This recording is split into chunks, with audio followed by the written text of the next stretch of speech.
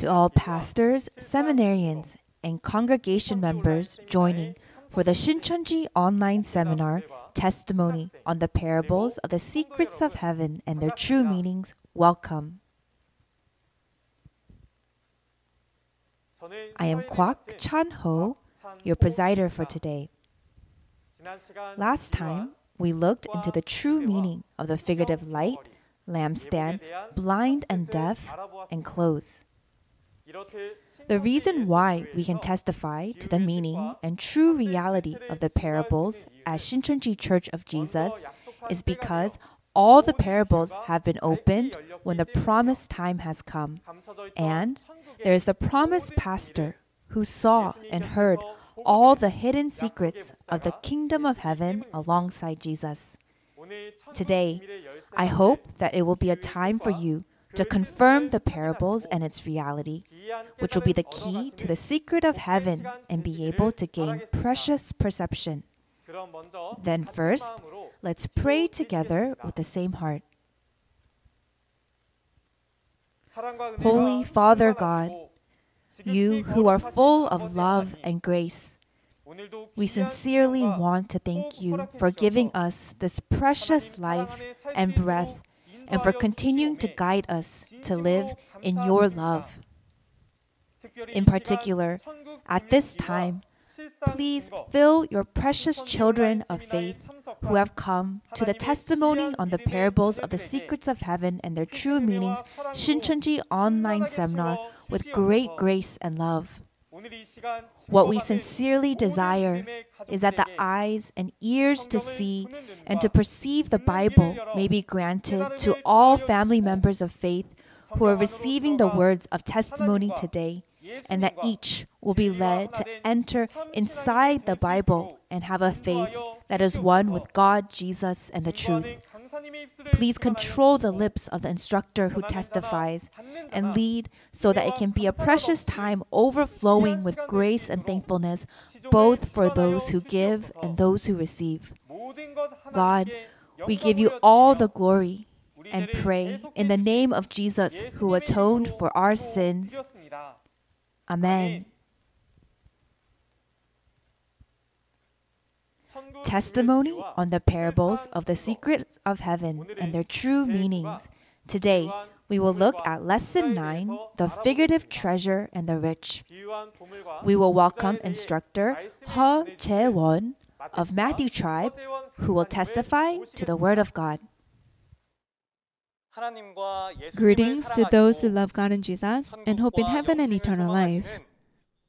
Pastors, theology students, and church members all over the world, it is nice to meet you.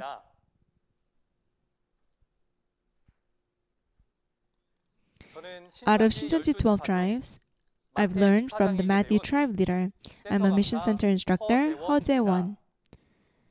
Our tribe leader was taught by the chairman of Shincheonji, Lee Man-hee. I'd like to sincerely thank you for attending Shincheonji online seminar, Testimony on the Parables of the Secrets of Heaven and Their True Meanings.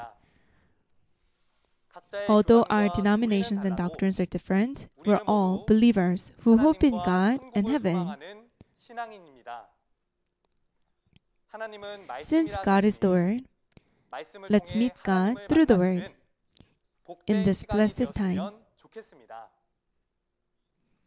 And through the seminar, let's perceive the true meanings of the parables of the secrets of heaven which Jesus has given us and their reality in this precious time.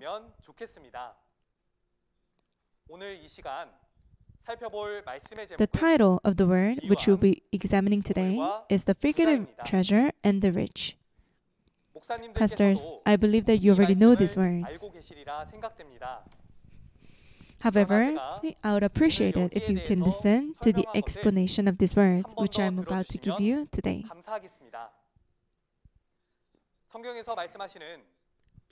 Please listen to the true meaning of the figurative treasure and the rich of the Bible and seal it in your hearts as the people of heaven. In the Bible, there are types of treasure. There's physical treasure and spiritual treasure that borrows the characteristics of physical treasure. So two types. Furthermore, a person who has great possession, like treasure, is rich.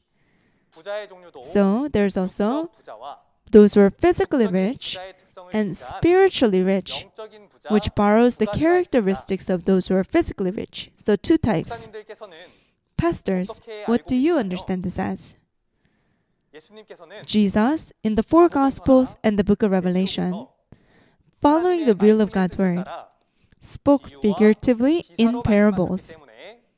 Therefore, we can not only view them literally, but we have to see the true meaning of the parables hidden in these words. Let me give you the true meaning of the figurative treasure and the rich. The true meaning of figurative treasure is the word. Also, the true meaning of someone who is spiritually rich is someone who has an abundance of the word. Then let's see, how did these true meanings come about? Through the Bible, one by one. Let's all together read the main reference verse in Revelation chapter 3, verse 17 to 18. You say, I am rich, I have acquired wealth and do not need a thing. But you do not realize that you are wretched, pitiful, poor, blind, and naked.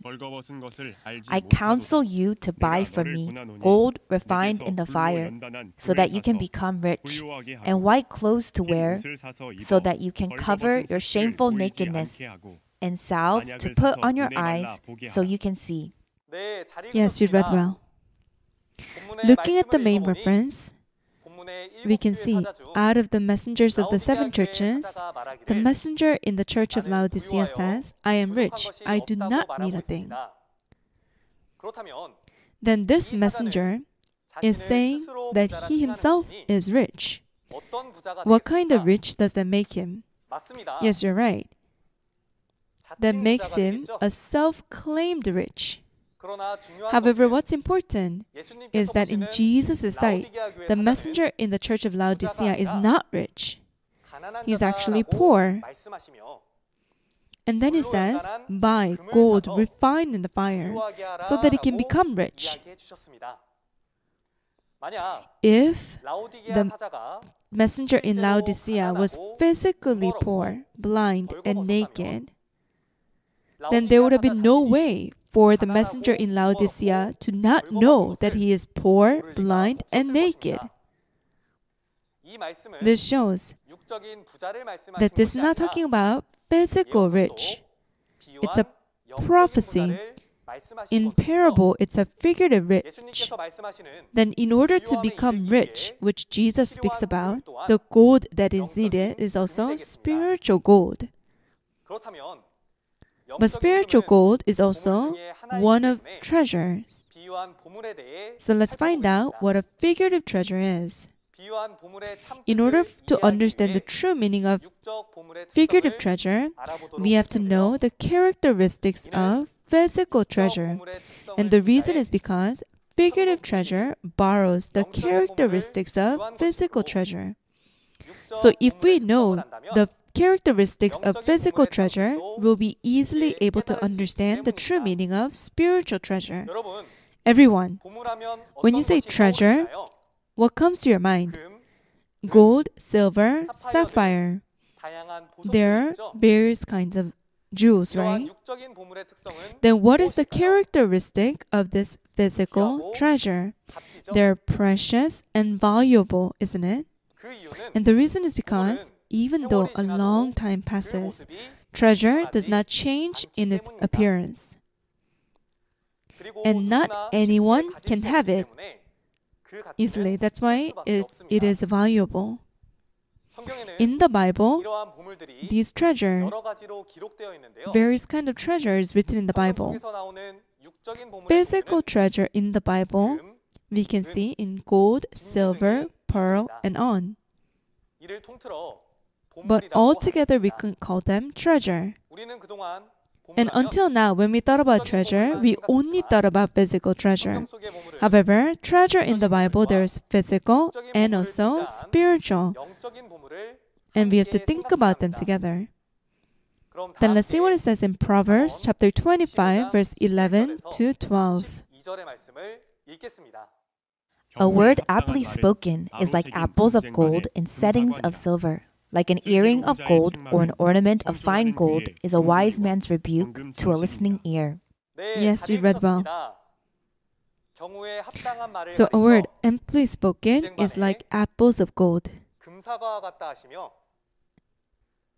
And a wise man's rebuke to a listening ear is like a what? Earring of gold and an ornament of fine gold. This is not talking about physical gold here. Using gold, treasure, figuratively to symbolize the word, is used here. A word amply spoken or a wise man's rebuke, like gold, is unchanging. It is referring to the word of God. This word is so valuable. It is unchanging. That is why it is like gold. Men's word do change. However, God's word of truth, like gold, never changes. Following this, in Psalms chapter 12, verse 6, it says, "The words of the Lord are flawless, like silver refined in a furnace of clay, purified 7 times." It has been purified, meaning there's nothing impure mixed in it. It is clean. God's word is not mixed with anything else. It is very pure. This is why it is like silver refined in a furnace of clay, purified 7 times. If it has been refined in the furnace of clay, purified 7 times, then there's no impurities in it, right? The silver that has been refined 7 times, it is also one of treasure. It is referring to the word. Even in our daily life, to a beloved person or an object, we say, "This is my first treasure," right? Number 1 treasure. Similarly, what God values, the word of truth. But not only the word of truth, but a person with God's word of truth is like treasure. Like this, in Lamentations chapter 4, verse 2, the sons of Zion are called precious. And these precious sons of Zion are like gold. Who are the sons of Zion that appear here? It is not referring to Gentiles. It is referring to God's people. God's people have been distinguished from other nations. And because they receive God's word, they possess God's word. And they're referred to as gold. And Jesus also is referred to as a jewel. And let's see what it says in 1 Peter chapter 2, verse 4 to 5. As you come to him, the living stone, rejected by men, but chosen by God and precious to him, you also, like living stones, are being built into a spiritual house to be a holy priesthood, offering spiritual sacrifices acceptable to God through Jesus Christ. Yes, you read well. So referring to Jesus here, it says he is a precious living stone. Precious living stone, meaning he is a jewel, right? But it says you also are being built into a spiritual house, like living stones. So it's not only Jesus who is like a jewel. The 12 disciples of Jesus are also 12 jewels.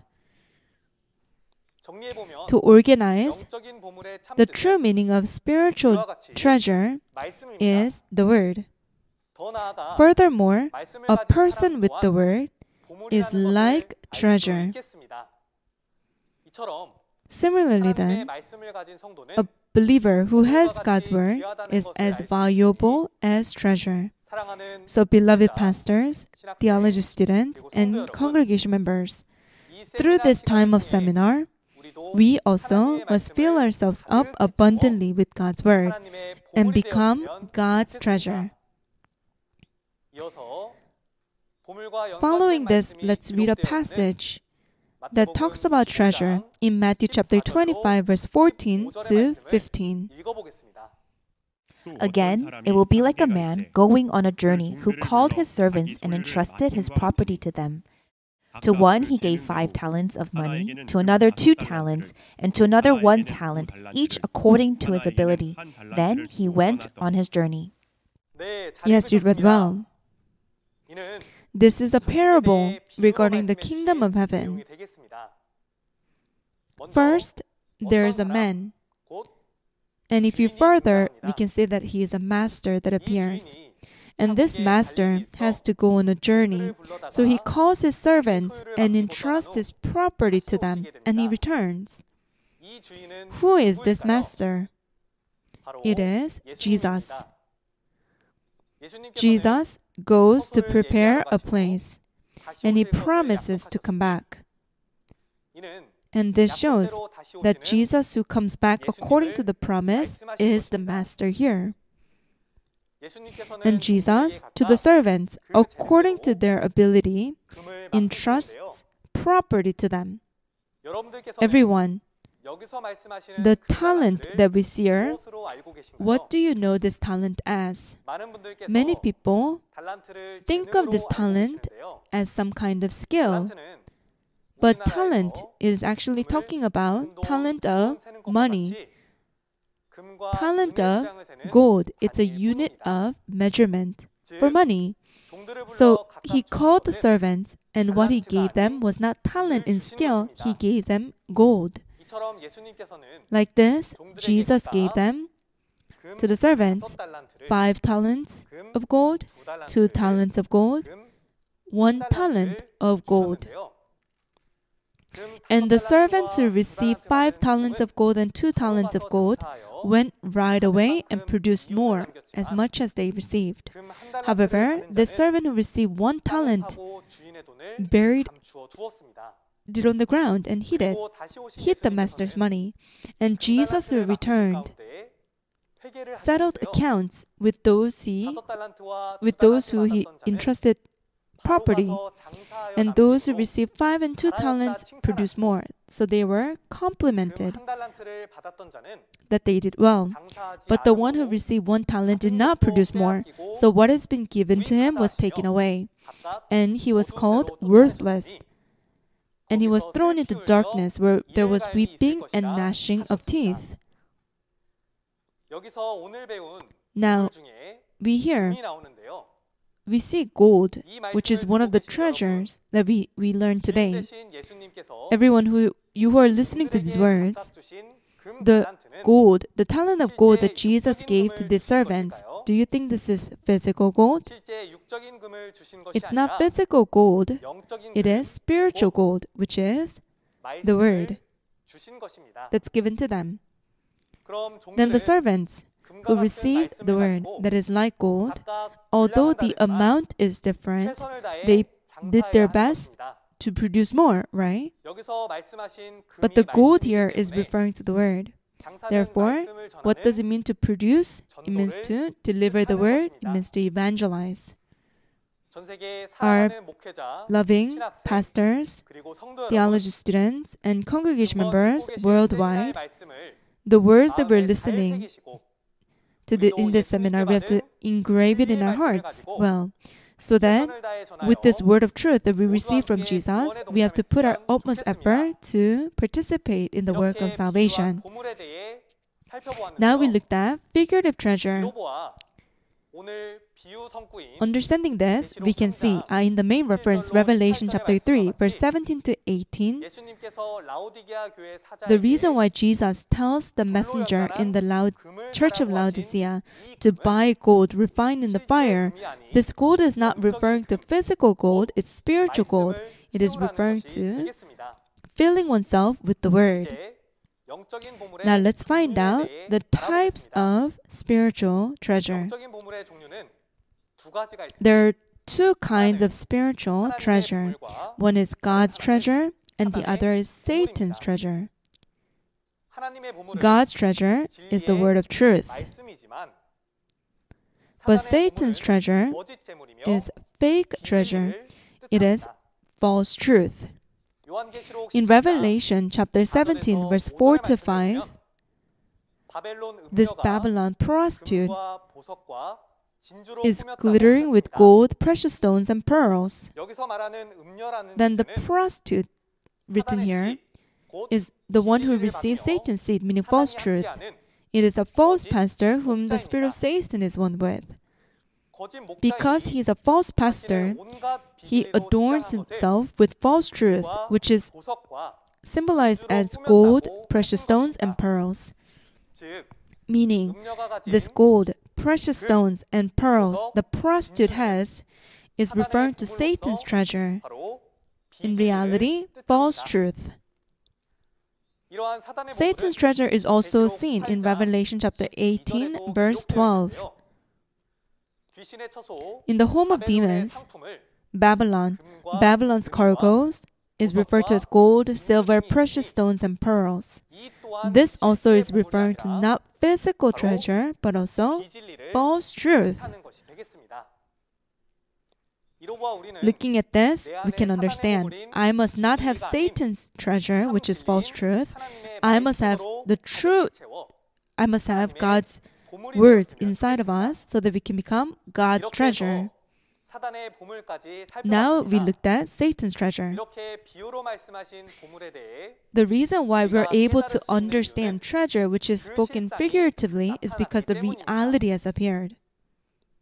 The reality of God's treasure at the first coming was the word of truth.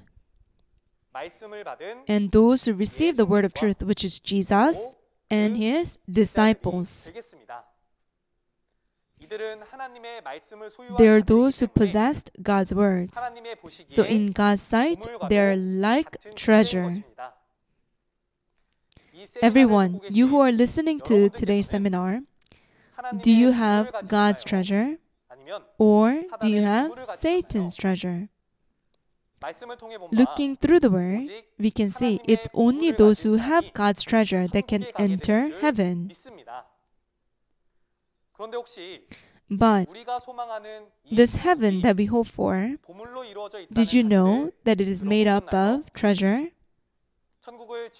If we sincerely hope for heaven, then we must have complete understanding of these things too, right? Because we're looking at treasure today, let's look at heaven in the spiritual world that is made up of treasure. Heaven in the spiritual world where God dwells is made up of treasure. In Revelation chapter 21, it is recorded there in great detail.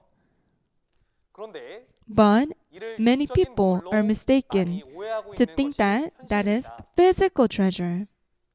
Everyone, have you been to heaven? Or have you heard a testimony about heaven? But we must not listen to words of men. We must listen to God's words that are written in the Bible and perceive it certainly, isn't it so? Let's see what it says in Revelation chapter 21, verse 10 to 14. Let's read it in one voice. And he carried me away in the Spirit to a mountain great and high, and showed me the holy city, Jerusalem, coming down out of heaven from God. It shone with the glory of God, and its brilliance was like that of a very precious jewel, like a jasper, clear as crystal. It had a great high wall with 12 gates, and with 12 angels at the gates. On the gates were written the names of the 12 tribes of Israel. There were 3 gates on the east, 3 on the north, 3 on the south, and 3 on the west. The wall of the city had 12 foundations, and on them were the names of the 12 apostles of the Lamb. Yes, you read well. The holy city, New Jerusalem, is the kingdom of heaven in the spiritual world. Apostle John was carried away by the Spirit, and he sees the kingdom of heaven in the spiritual world. And looking there, he sees 12 pearl gates and 12 foundations, which are 12 jewels. This is referring to Jesus' 12 disciples. And the city and the path of pure gold, the street of pure gold is there. And that is referring to the word of truth that is valuable and unchanging. And the holy city, New Jerusalem.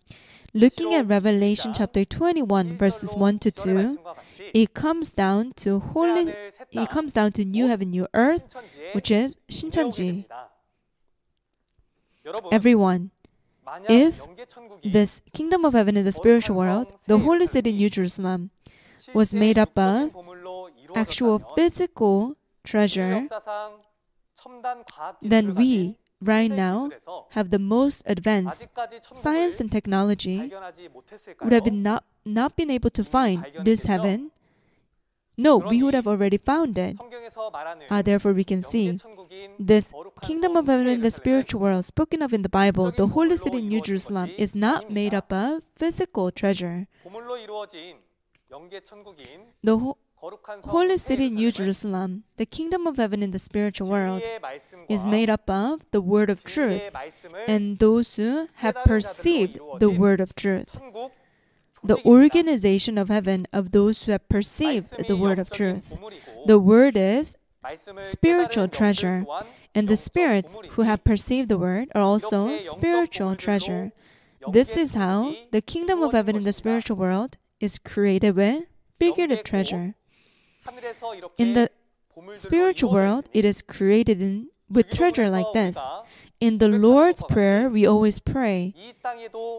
And just like that, on earth, it has to be created with jewels, right?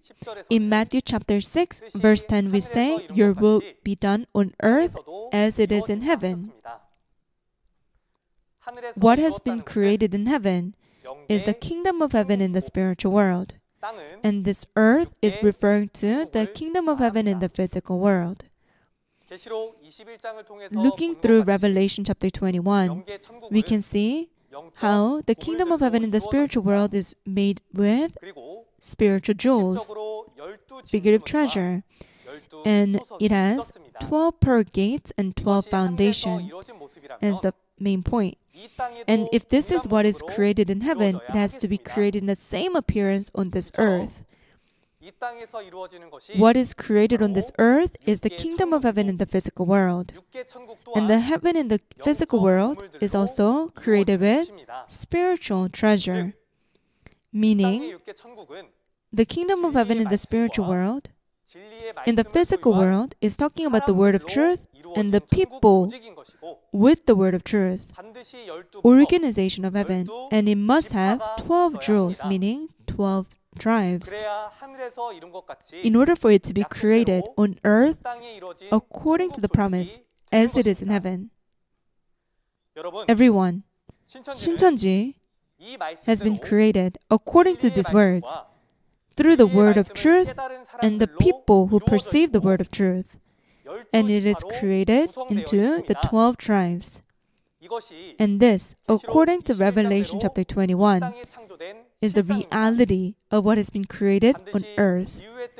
We must perceive the true meaning of the parables along with their reality, so that we can become also the physical entities of treasure which God acknowledges. Next, let's look at figurative rich. The true meaning of someone who's figuratively rich is a person who has a lot of the word. Then why is a person who has a lot of the word referred to as someone who is rich? In order to understand this, we have to understand the characteristics of someone who is physically rich. Everyone, who is rich?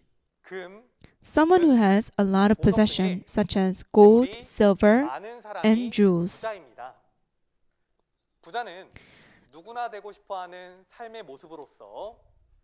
A lot of people want to be rich.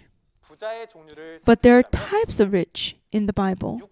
Different kinds of rich. There's those who are physically rich and spiritually rich. And because there are two kinds of rich, then there must also be two kinds of treasure. These two kinds of rich have physical treasure and spiritual treasure. And someone who has a lot of physical treasure is physically rich. Someone who has a lot of spiritual treasure is spiritually rich. Then in the Bible, let's find out about those who are physically rich. Out of what does God say about someone who is physically rich and spiritually rich? What kind of words did God give us in the Bible? Can someone who's rich enter heaven? What kind of rich is a rich that can enter heaven? What kind of rich is a rich that goes to hell? Let's find out. First, let's see someone who is physically rich. In Matthew chapter 6, verse 24, Jesus says that no one can serve two masters. The two masters here are referring to God and money, meaning one cannot serve both God and money, isn't that so? Or possession.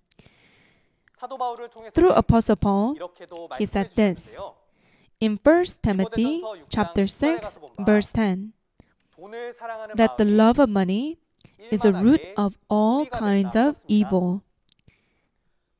Therefore, those who love money wander from the faith and pierce themselves with many griefs. So if one loves money, they ultimately end up forsaking God and wandering from the faith. Therefore, Jesus says that it is difficult for the rich to enter heaven. And figuratively, he said, it is easier for a camel to go through the eye of a needle than for someone who is rich to enter the kingdom of God. But this does not mean that the rich cannot enter heaven. It means that in order to go to heaven, one must get rid of their love of possession. Just like this, someone who's rich in wealth and possession, that's the physical characteristic of someone who's physically rich. Then with this, let's understand the true meaning of someone who is spiritually rich. Spiritually rich, just like how there is two meanings of spiritual treasure, there are two meanings of someone who is spiritually rich. One, someone who is rich in God is rich in God's treasure, and that person goes to heaven, which is the word of truth. But when it comes to spiritual treasure, there's not only God's treasure, but there's also Satan's treasure, meaning there's someone who's rich in Satan's treasure. If God's treasure is God's words of truth, then Satan's treasure must be false truth. Someone who is rich in Satan's treasure is not heaven, but hell. In Revelation chapter 6, verse 15, it says, the kings of the earth, the princes, the generals, the rich, the mighty, and every slave and every free man, hid in caves and among the rocks of the mountains. They are those who are going to be judged by God and Jesus. But in order to escape this judgment, they are hiding in caves and among the rocks of the mountains. The rich that we find here are not talking about physical rich. There are those who are spiritually rich in Satan's treasure, those who have abundance of false truth. And their result is to receive judgment and to go to hell. So, we now looked at Satan's rich. Then in the main reference that we saw, even figurative rich appeared in reality. At the first coming, those who were rich in God's treasure was Jesus and the 12 disciples. Then Jesus and the 12 disciples were filled with God's word, and their result is heaven. Then our loving pastors, theology students, and congregation members, we must use the Bible as a mirror and see, am I rich in God or am I rich in Satan? We must examine ourselves. And furthermore, we must meet God's true shepherd, fill ourselves with the words of truth, and enter heaven and receive the blessing of eternal life as God's children. Now, let's look at the conclusion of these words. Figurative treasure is referring to God's word, which does not change like gold. And figurative rich is a person who has a lot of the word. God's word is figuratively like treasure. In reality, it is referring to God's word that gives life to our soul. This cannot be compared to any other treasure in this world. God's word of truth frees us from sin, saves us, and gives us eternal life and heaven. Therefore, we must get rid of any greed that we have for physical treasure. And we must get rid of false treasure, which is false truth. We must be rich in the Word of God and receive salvation. Everyone, did you listen to today's words well? Let's all perceive the secrets of heaven. If one does not perceive the secrets of heaven, they cannot enter heaven, Jesus says. Then at this time, the true testimony of the parables of the secrets of heaven are being testified plainly, because the parables that Jesus gave have appeared in reality according to the promise at the appointed time, and we must know this. Next time, we're going to learn the figurative water, spring, and river. Another lecturer from Shincheonji 12 tribes will come and testify to it. And the next lecturer is a more excellent instructor than I am. So everyone, please listen and receive great perception. Thank you for giving your precious time to listen to the word. Pastors, theology students, and congregation members, God, who is watching us, will be in great joy. Lastly, because we are one in God and Jesus, let's all shout, "We are one." When I say "we are one," please raise your finger like this and shout it out together.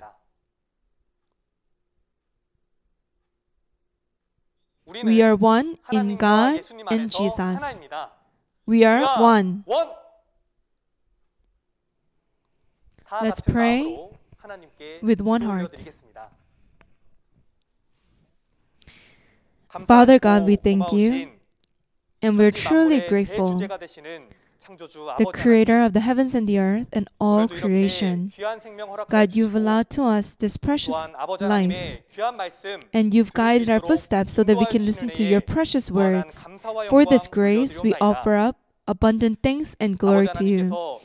Our Father God, the secrets of heaven, you've allowed this to us, to the loving pastors, theology students, and all congregation members, this grace and perception, so that we can perceive these words completely and seal these words in our hearts, which are the secrets of heaven, of revelation, so that we can be reborn as your children. So will you, God, be with us, so that a day of your reign can come a day sooner. Our Father God, we believe that all creation is now being made new. At a time like this, our Father, will you receive all the glory, and may all mankind on this earth be those who can live with you eternally.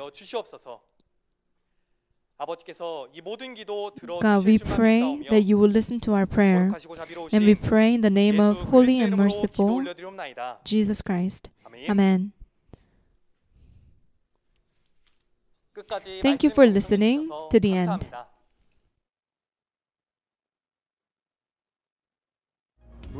It's saying that one cannot enter into the kingdom of God, meaning heaven, right? If one isn't born of water and spirit. Then in order to enter into the kingdom of heaven, we should first know what this water is, right? Jesus said that whoever drinks the water he gives will never thirst, and it will become in them a spring of water welling up to eternal life. Yes, as you can see, next Monday, the seminar will be held on the topic of figurative water, spring, and river. The time is the same as today at 10 a.m., and I hope that you and I all will become those who enter into the heaven we hope for by attending. Testimony on the parables of the secrets of heaven and their true meaning, Shincheonji online seminar is being broadcast simultaneously in 24 languages around the world through Shincheonji's official YouTube channel.